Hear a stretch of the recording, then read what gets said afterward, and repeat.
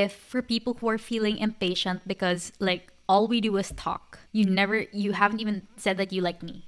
Well, did the girl say she liked the guy? I don't know. Hypothetically, no.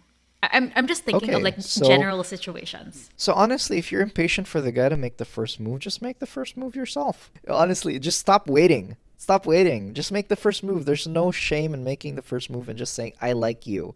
Okay? If you don't like me, then we can end this charade. If you like me, then let's take it to the next level. You know, Yeah. boom, just like that. Easy.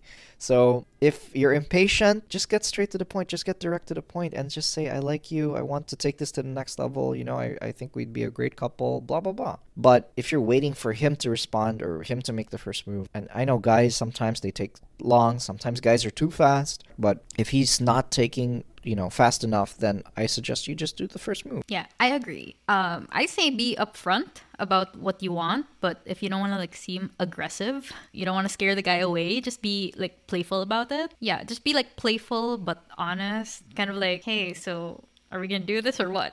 Yeah, exactly. And honestly, if you feel like it's not going anywhere and you don't feel like they're invested too much, like just cut them loose, you know? Yeah, exactly.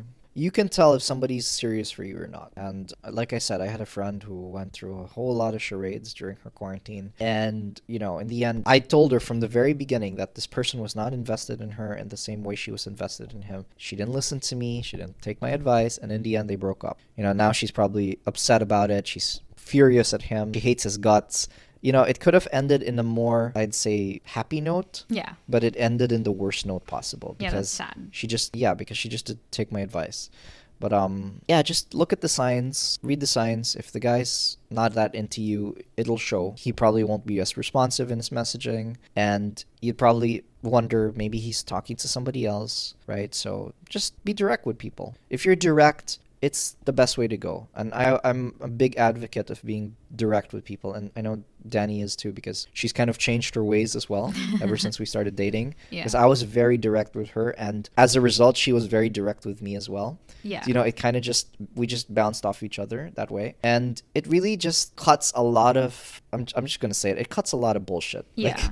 You just cut through all the bullshit, all the games, and you just go straight to the point. And in the end, it's wonderful because you got there at a very correct pace. Mm-hmm. Like if you were just dating and, okay, he's holding my hand. I don't know. Oh, he's talking to another girl. Wait, does he like me or not? I'm so confused. Honestly, if you were just direct from the get-go, then maybe you wouldn't be that confused. Mm-hmm. But at the same time, like, don't show that you're desperate. No, you can be direct without being desperate. Yeah, I know. There are ways to do it.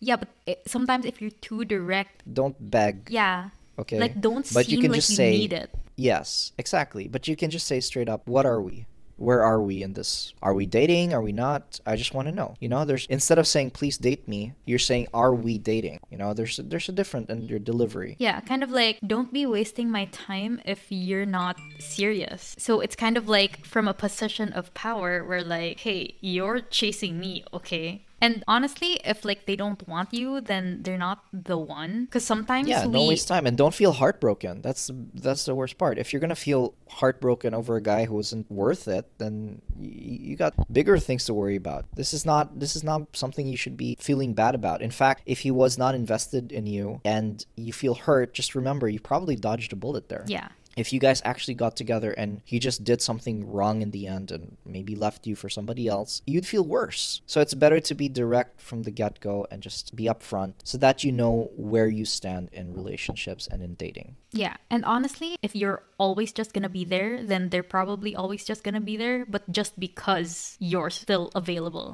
like just because it's convenient, of course they're gonna hang around because you're there. Yeah. So don't also make yourself too available, right? Like, don't make yourself like a doormat. Exactly.